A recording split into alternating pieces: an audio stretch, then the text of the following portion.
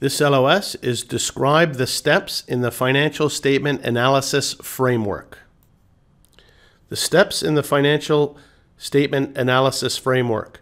So there's 6 steps in the financial statement analysis framework. The first one, articulate the purpose and the context of the analysis.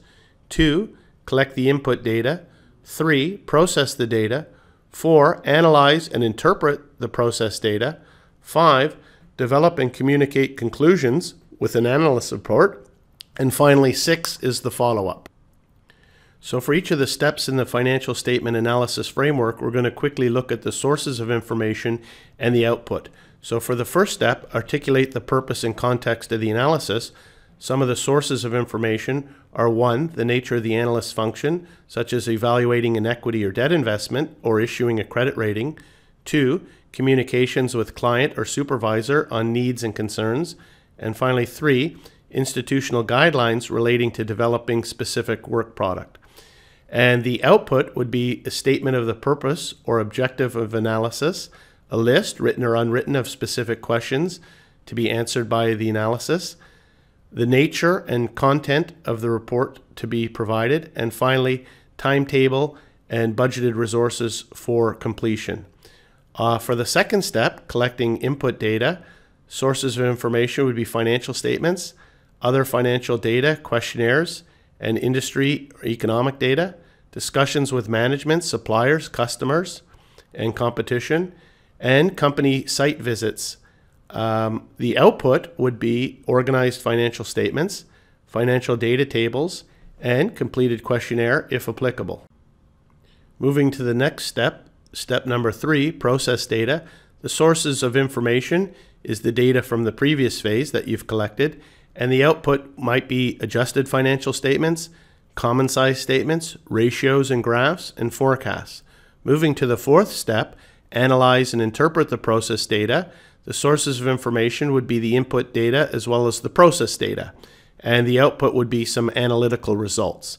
Finally, next, the 5th step, develop and communicate conclusions and recommendations. The sources of information would be the analytical results and previous reports, institutional guidelines for published reports, and the output would be an analytical report answering questions posed in the first phase, and recommendations regarding the purpose of the analysis, such as whether to make an investment or grant credit. Finally, the 6th step in the financial statement analysis framework, the follow-up. The sources of information would be information gathered by periodically repeating the above steps, and the output would be updated reports and recommendations. So we'll finish this LOS with a quick practice question to check our understanding. Ratios are an input into which step in the financial statement analysis framework? A, process data, B, collect input data, or C, analyze, interpret the process data? Okay, I really like that practice question because the correct answer is C. Ratios are an input into the 4th step, analyze and interpret the process data. We can see that ratios and graphs are an output of the process data. So a very typical CFA question where you A, have to understand the different steps in the financial statement analysis framework, and then understand the outputs and inputs of each of the steps. And with regards to a question like this, you have to read it very carefully. The one word is so important, the input into which step.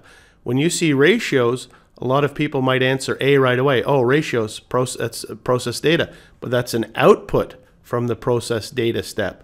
It's an input to the analyze and interpret the process data.